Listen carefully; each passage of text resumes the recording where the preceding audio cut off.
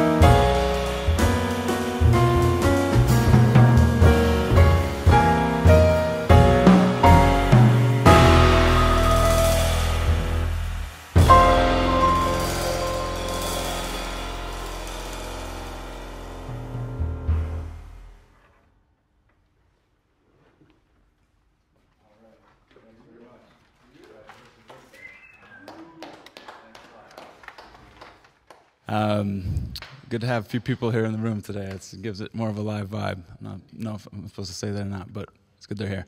We're going to do one more trio tune, and this is another tune that's dear to my heart. This is called Lisa, and it's dedicated to my grandmother, Noreen Lisa Nimmons, Spencer Nimmons. She was a pianist as well, a very accomplished pianist, and when I was young, she was the one that sat me up at the piano, and so she has been ever present in this process and in everything in Phil's life and his career and all of our lives. So this is an important person to remember for me, and we're going to do that now with Lisa.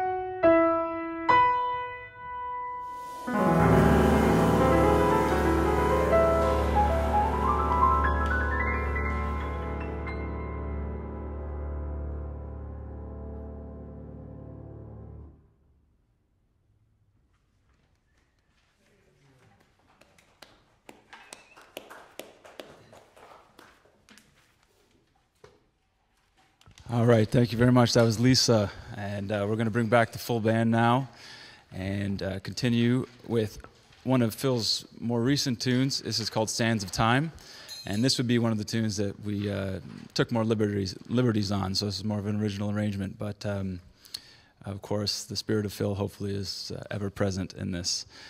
And yeah, we are going to continue now with Sands of Time. Thanks.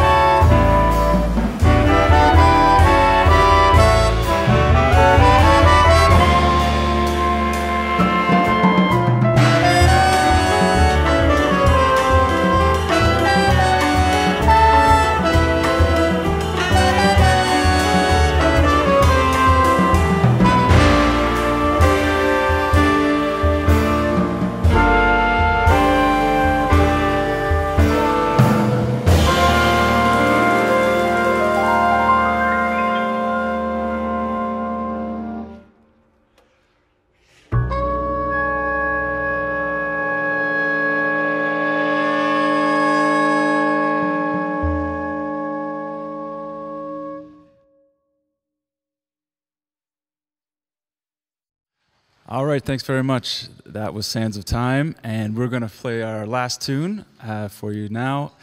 This is called Nightcrawler, and this is a tune that I remember quite vividly from my childhood when I would go down to the Montreal Bistro or to George's Spaghetti House, and Phil would play with his quartet, and this song always stuck with me. So we've done an arrangement here of Nightcrawler.